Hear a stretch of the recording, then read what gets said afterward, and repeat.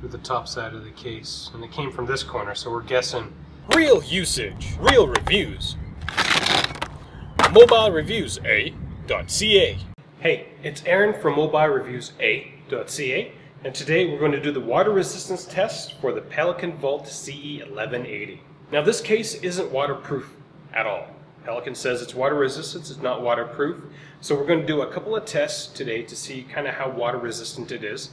The first test that we're going to do is kind of a submersion test. I know it's not waterproof, but we figure we'll see how quickly the case fills up with water.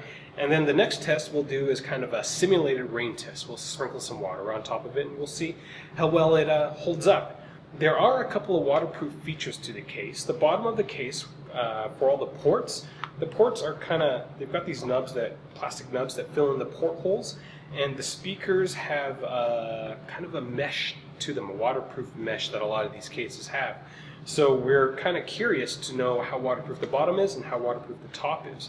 Now if you were to put this case face down and sprinkle water on top of it, we do believe that it would keep the majority of the water out, given that the back panel is a solid piece. So all in all, we think this is a pretty water resistant case, but we're about to find out. Alright guys, so we've got our Pelican CE1180 and we've got our pseudo test unit into it. So we're going to dip into this little tub of water and we're going to watch how quickly the tissue gets wet. So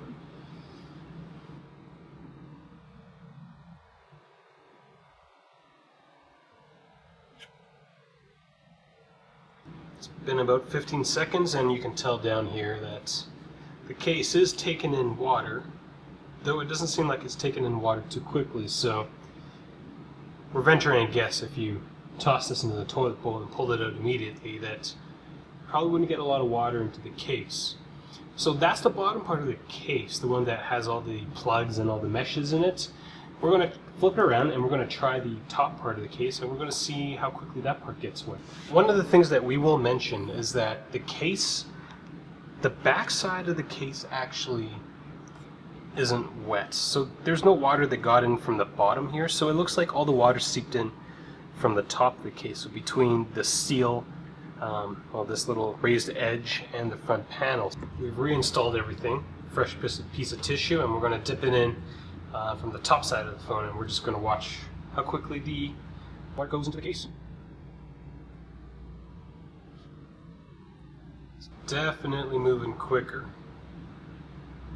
through the top side of the case, and it came from this corner, so we're guessing it's most likely one of those buttons that's not completely sealed. But again, this case isn't waterproof, so this isn't a surprise to us. So we've got a bigger piece of facial tissue inside the Pelican CE1180, and we're going to do a full frontal shower or rain test against it. So we're going to, use the sink and we're going to splash water on top of it and see how long it takes to get the case, well, to have the water kind of soak through the front of the case. We've got the case down here, and we've got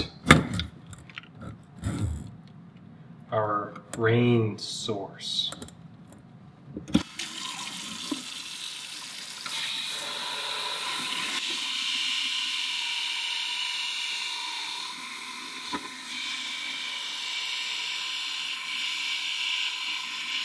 So what I can tell is that, well, top part's soaked in pretty quickly.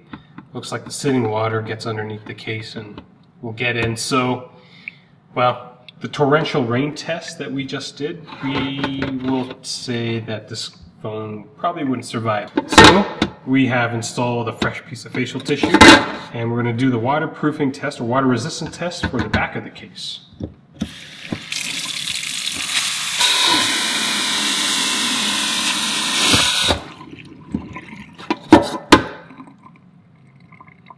So, not too bad. Definitely water's getting in. Seems like the weakest portion of the case is actually the gap between the front of the case and the back of the case. But spraying the solid piece with water seems to, keep water out. So guys, that is the water resistance muffin. It's so dry.